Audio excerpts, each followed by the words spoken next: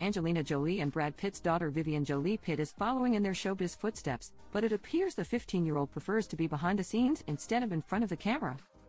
The teenager joined her mother in producing the new Broadway version of The Outsiders, with the Oscar-winning actress, 48, telling a reporter at the Thursday, April 11th, premiere that Viv is definitely the biggest theater fan in the family.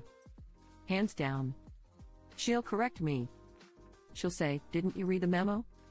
We have to do this, we have to go through this," spilled Jolie. She's been a really tough assistant. She takes it very, very seriously.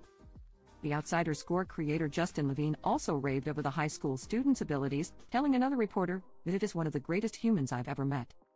She's somebody who is an observer, who sees people and sees the world in a way."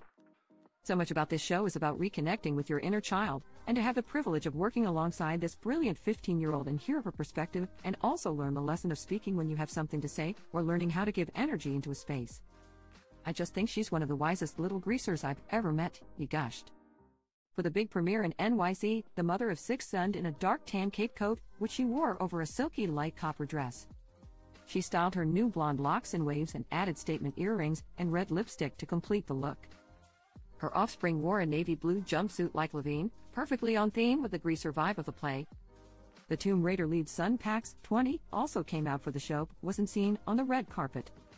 As OK reported, the Hollywood beauty got primary custody of her and Pitt's kids. They also share Maddox, 22, Zahara, 19, Shiloh, 17, and Vivienne's twin brother Knox, who are some of the only people she spends time with these days since she filed for divorce in 2016. "They are the closest people to me in my life, and they're my close friends," she shared in an interview. "We're 7 very different people, which is our strength." Though the Hollywood hunk's eldest children reportedly don't speak to him, likely due to Jolie's claims that he was physically abusive to her during their marriage, the actor is still in touch with his biological children. Brad cherishes time with his kids and loves seeing them when he can. When he's in town, once or twice a week, it's definitely something he prioritizes, a source spilled to a news outlet.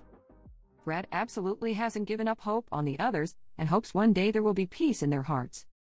People spoke with Jolie while Extra interviewed Levine.